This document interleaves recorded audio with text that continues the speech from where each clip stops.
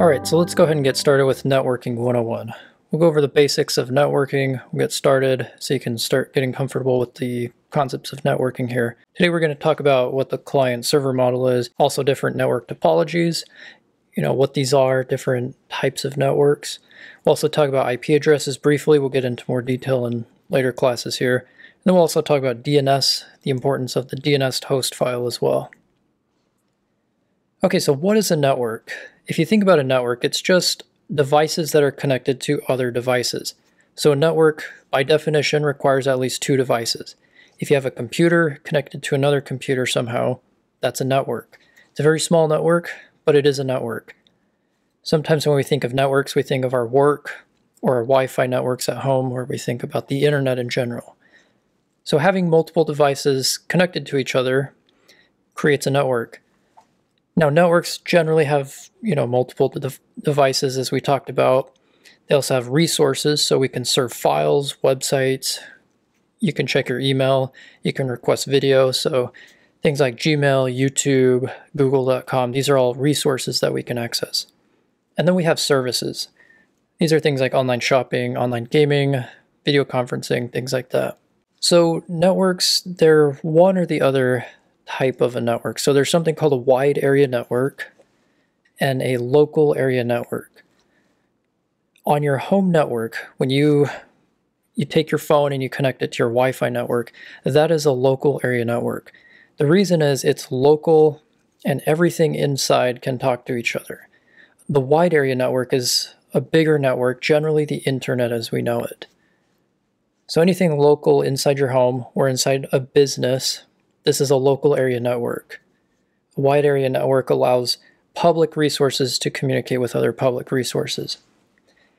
A couple examples, so local area network, you might have your printer, you might have your phone, your laptop on a local area network.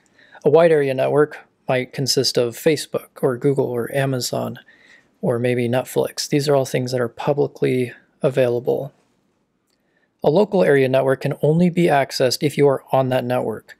The wide area network or resources on the wide area network can be accessed no matter where you're at. Now let's talk about the client-server model. So every time you request something on the internet, the client-server model allows us to access these resources. So let's take this example. We have a client, which is our computer, and we're requesting a website. The server gives us the website. So it's a request and a response. The client is the machine or the computer requesting the resource, and the server is what is serving the resource. And this resource can really be anything. This can be a file, a video, a website, etc. So here's another example here. So the client here is our computer, or it could even be our browser, Google Chrome or Firefox. And the client is requesting us to show this video on YouTube. So the YouTube server responds with the video, so we're able to see the video. Okay, let's talk about network security briefly. So with network security, we always have to think about the CIA triad: integrity, availability, and confidentiality. So with integrity, we need to make sure data is sent, but it's the same as when we sent it. So we need to make sure it's not tampered with before it gets to the end, the recipient. We also need to make sure resources are available. So there are things called denial of service attacks. If you overwhelm a resource, you can send a lot of packets at it. You can actually bring those resources down. And then confidentiality. We want to make sure people only have access to the things that they should have access to. So we want to use things like encryption to make sure everything's secure in transit. Okay, let's talk about network topologies here. We're not going to talk too much about this. We'll go over this just because this is something that's covered in interviews and just kind of good to know. So a ring network is where each computer is connected to the one next to it and another one next to it. So each device is connected to two. And so if you want to send something across the network, it has to go through other hosts. This isn't very common, but it's an older type of network. The way this works is each device has a token and it passes it around very fast, which essentially gives each computer the opportunity to take a turn to send something across the network. So a star topology or star network, this is what we're all familiar with. This is where all devices connect to one device to access the network. So in the center there, this might be seen as a router, and all of these other ones on the outside can be devices. So all of our phones and laptops are connected to our router, one device, which then connects us to the internet. A bus network, essentially there's just one line that all these devices connect to, and this allows them to access the network. Still in use, there are use cases, but not something you're going to be using on your home network. A fully connected network, this is where every device is connected to every other device. It's really good for reducing downtime, making sure resources are available, but it's also very resource intensive. And then the other one we're going to talk about here is line. This is where in order to send something across the network, you have to send it through other hosts. It's kind of like ring, but the ring comes full circle. Line is just going in one direction. There are other ones called tree networks, things like that. We're not going to get into that. So as we talked about, the star network is probably the most common type of network we're used to. As I said, the Wi-Fi router is generally what we're all connected to on our home networks. Okay, now let's talk about network devices. I'm sure a lot of these devices will be familiar to a lot of us. So the first one we're going to talk about here is a router. A router connects networks to other networks. If you think about it, your phone or your laptop is connecting to your router, right? Your home router with Wi-Fi, and that home router is actually connecting you to the internet, which is another network. So your local area network, which is your internal network, is only able to talk to the wide area network or the internet because of your router. So your router allows your internal network to communicate with the wide area network or the internet as we know it. Two different networks, so the router bridges those two together. If this were inside of an enterprise, you might have different buildings. So you might have building A, building B, and building C.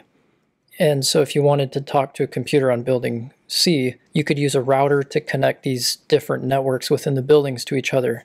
So for example, building A might have its own router, building C might have it, and building B might have their own.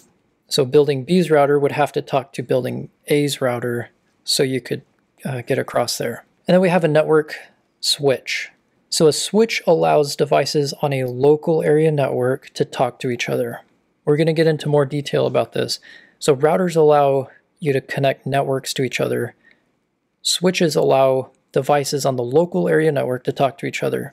So this allows your printer to talk to your iPhone, which allows your iPhone to talk to your computer, which allows you to talk to your tablet, things like that. Now we have a modem. So a modem translates different signals into a readable type of signal for your network. So when internet signals are sent over the cable or via satellite, these signals have to be translated into an internet signal. So a lot of you may have used satellite internet or cable internet or fiber, which uses light, and then DSL. They're just sending ones and zeros over these cables. And then the modem is going to translate it into something that your network can actually understand. And then inside of your phone, your laptop, your tablet, all of your internet connected devices, even your printer, is probably something called a network interface card or a NIC. This allows that device to connect to a network. A lot of the times it might have an Ethernet port, or it could just be a wireless NIC. And that brings us to wireless access points. So WAPs, or wireless access points, allow us to connect to a network wirelessly. And then we have firewalls. These can be hardware or software, but in this case, I'm going to demonstrate a hardware version of a firewall. This is something that's put in between routers generally, and so it's able to filter packets in and out of the network. So now we have load balancers. So load balancer can actually distribute network traffic across several servers, so no one server takes all the traffic. Let's say you have a website, and it can only handle about 10,000 visitors at one time. If all 10,000 users were visiting your website at a given time, or more, it would bring your website down. So a load balancer is something that can actually spread out the traffic, and you can have multiple instances of your website. So you might have one server here, another server here, and the load balancer would actually choose strategically where to place those users there. So it's just a way of making sure one server doesn't become overwhelmed. Okay, now let's talk about IP addresses and MAC addresses here. So IP addresses are like addresses for devices on your network. These can be internal or external. So it's just like an address. If you want to send something to a different server, if you want to send something to Google Drive, you need to know the IP address to send it to. Now there are different things that make this easy so we don't have to memorize IP addresses, but this is essentially what an IP address is. It's an address that's unique to a certain device. Let's talk about private IP addresses. These are for LANs, local area network. So private IP addresses are in your home network, or they're in your enterprise or your business, or an agency. Different things where you have like an organization. So these are internally used. So multiple different businesses could use these and they wouldn't collide with each other. The reason is these IP address ranges are reserved for internal use. So if business A is in Utah, they could use this range of 10.0.0.0. And then let's say business B is in Colorado, they could also use this internal address 10.0.0.0. The reason they're allowed to use that is because these IP addresses are not accessible to the public. These are only inside of local area networks. So if you're working at company A and you're sending an email internally to a different employee, it would be sending it to an internal IP address. It wouldn't be exiting that local area network. It wouldn't be crossing the internet. Now, a public IP address is accessible to everything or everyone on the internet. Think about google.com or Facebook or Amazon. These are all publicly accessible and they all have public IP addresses.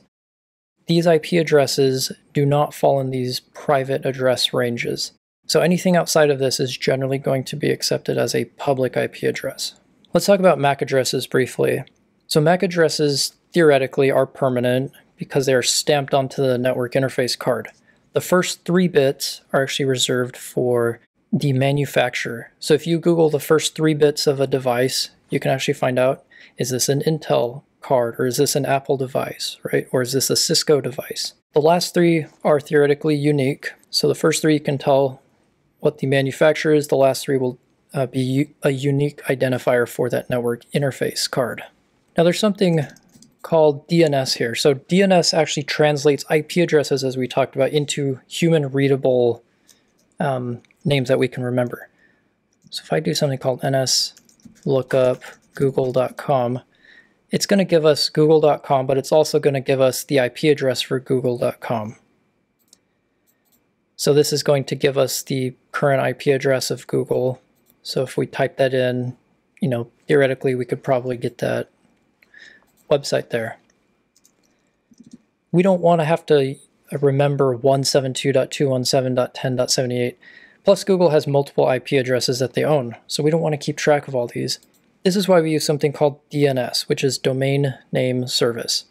So this translates IP addresses into host names or domain names. Another thing to keep in mind with DNS is there are servers out on the internet that our computers reach out to, and it's going to query those servers to say, okay, what is the IP address for this name? Before it actually talks to those servers, there are multiple steps here. One place it checks is your browser cache first. It checks your browser to see, has it actually cached it first? Because if it looked it up previously, it'll just store it there and say, oh, I know exactly where google.com is. It's at 172.217.10.78. So Firefox or Chrome or Safari, it's going to tell you that's where it is. You don't have to query those servers online. Now, if it's not in your browser cache, it's going to check something called your host file on your computer. So if it's not able to find it in the browser, it's going to query your host file. So a host file has a list of different IP addresses and hosts. So on here, let me go ahead and actually cat out the etc hosts file. So if you look here, these are some of the IP addresses. This is actually a local loopback address. We'll talk about that later. 127.0.0.1 actually means this device or localhost. So if you type in localhost, it's going to translate to 127.0.0.1.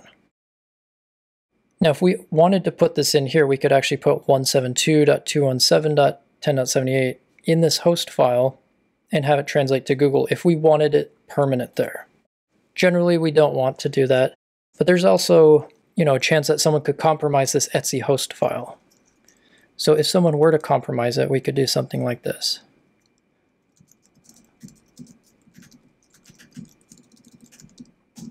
Oops.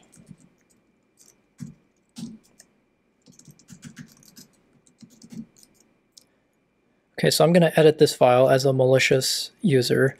So let's say you've compromised a system and you want to redirect traffic to a different location. So let's do 137.74, 187.102, And there's a website called Krebs on Security. It's a security blog.